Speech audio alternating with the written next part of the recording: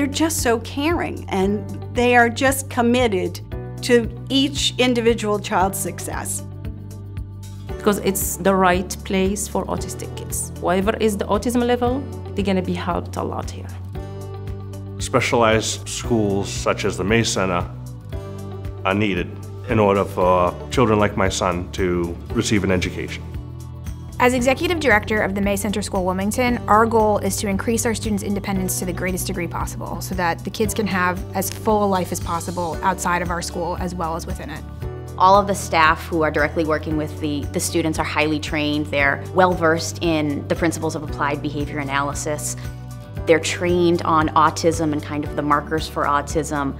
I think the May Center School Wilmington is so effective in teaching the individuals that we serve because we offer a lot that the students wouldn't be getting in their in-district placements.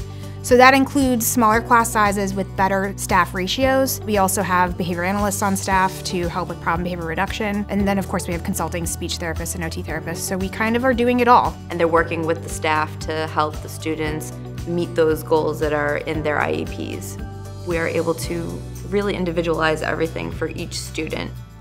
One thing I love about working here is you work very closely with the family. You are in daily communication with them. I know everything that happened during her school day, from eating to toileting, when she was upset, why she was upset, like details of details. And they have been so incredibly receptive to anything we need help with. The teachers have come to doctor's appointments with us. You don't get that in public school. You don't get that in a large setting.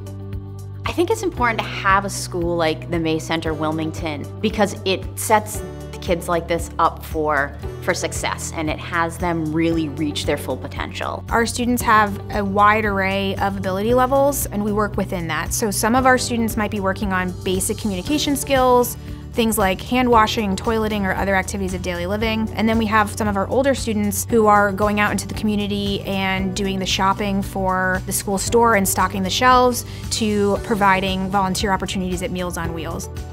In general, we really hold our kids to high expectations. We know that they are capable of amazing things and that we have the responsibility to bring that out. The fact that the staff seems to be so knowledgeable and so well trained. I've not come across anyone that I haven't been in awe of because they're just so good at what they do. The May Center School, I would say, has changed our lives. To go from Bobby being isolated to being able to function in public, it might seem small to somebody on the outside, but on the inside, where we exist, it's very big. I'm just happy to have Hiba here. We're happy, we're smiling, our smile is back.